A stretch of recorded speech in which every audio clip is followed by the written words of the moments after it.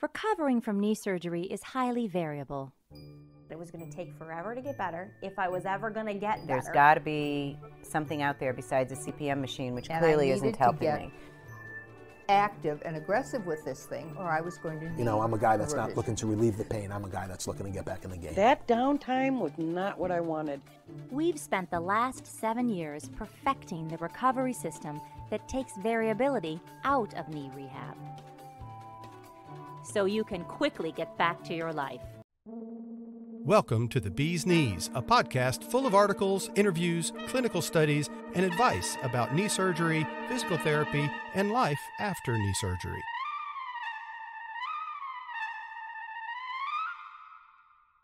This week on The Bee's Knees podcast, we bring you a new article by Sheila Olsen, The 7 Ways to Keep Food Cravings Under Control During the Holidays. Sheila has been a personal trainer for more than 5 years. She believes the best way to achieve physical fitness and good health is to set and tackle small goals. She encourages her clients to stay positive and incorporates mindfulness and practices for reducing negative talk into her sessions. Sheila created FitSheila.com to spread the word about her fitness philosophy. With the holidays just around the corner, the annual season of binge eating has begun. This can be extremely stressful for people who are trying to lose weight and whose junk food cravings become more pronounced during a time when delicious treats are everywhere.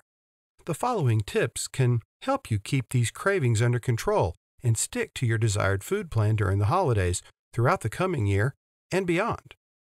Number 1. Keep a record. Start writing down everything you eat and drink, as well as the time. You may struggle to remember at first, but you will soon pick up the habit. This will help you notice any patterns, such as overeating when watching TV or late-night snacking. Research has shown that keeping a food diary can double weight loss results, as it allows people to form an objective view of their own food habits, not to mention that you're holding yourself accountable. Number 2. Find fast food replacements.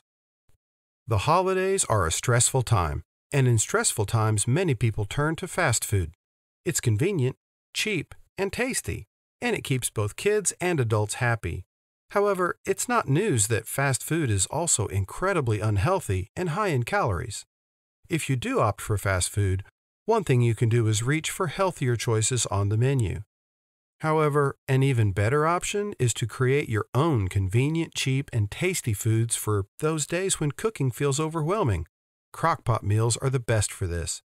It's as slow as food gets, and you can throw it all in there in the morning and come home to a hearty homemade meal at night. Number 3. Set a curfew on food. Try not to eat after dinner, as late-night snacking has been identified as a significant cause for weight gain. The secret is to simply eat well at dinner. Don't starve yourself, but don't carb load either. Have an after-dinner treat if you want. Those festive chocolates aren't going to eat themselves. And then say no to any further snacks. Number 4. Tell your loved ones. Chances are, if you tell people you are trying to stay healthy during the holidays, you will get some exasperated looks and a lot of, "Go on, it's Christmas." Be honest and try to convey how serious you are about it, while staying friendly and positive. They will understand. MyFitnessPal offers some great advice on dealing with this type of peer pressure. At myfitnesspal.com, you can learn about how to role-play scenarios that will be challenging, let others show their hospitality in ways beyond food, and how to respond to food offered with values, not outcomes. For example, "No thanks, I'm trying to be a better me." Number 5. Make your home stress-free.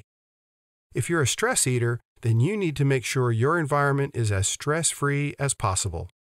Taking a weekend to organize and optimize your home can make it a healthier and happier place where you spend time, reducing your need for comfort foods. Also, try to make time for relaxation and downtime during the season, and this includes downtime from stressful family members and coworkers. Less stress means a better chance of avoiding that need for a cookie when anxiety kicks in. Number 6. Get rid of the now or never mentality. One of the things that makes festive foods so appealing is its rarity. The holiday season is full of foods that only come around once a year, thus making it a ripe time for binge eating. Before you reach for some eggnog or a candy cane, ask yourself a few questions. First of all, do you actually like this? If no, why are you eating it? If yes, could you make this or eat it at any other time of year? If so, then why are you having so much of it now? Number 7. Don't be too hard on yourself. Finally, this advice may seem counterintuitive, but it's important. Everyone overindulges a bit during the holidays.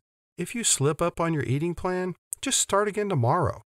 Being too hard on yourself can lead to self-sabotage, which in this case usually means giving up on healthy eating entirely until the new year. Above all, remember to enjoy yourself. Allow yourself small amounts of the festive treats you love. Focus on getting enough fruit and vegetables, and try to keep stress levels low. You don't have to have a miserable holiday season just because you're trying to be healthy. In fact, you will probably find it a lot more enjoyable. I'm Dr. Justin Trosclair, host of the 2-time Podcast Awards nominated A Doctor's Perspective podcast. I interview doctors in and out of my profession about their specialties and the occasional non-doctor special guests. But we also go behind the curtain and see what's working for their marketing, overcoming struggles, practical knowledge, book choices, and relationship advice. Join me on any podcast app on your phone or visit adoctorsperspective.net for the show notes pages and free resources. I want you to have an abundant home life as well as a thriving practice. So come on, take a listen. To learn more, visit x10therapy.com, 1-855-910-5633. Just a reminder, it's a huge help if you subscribe to, rate, and review our podcast. It helps people find us.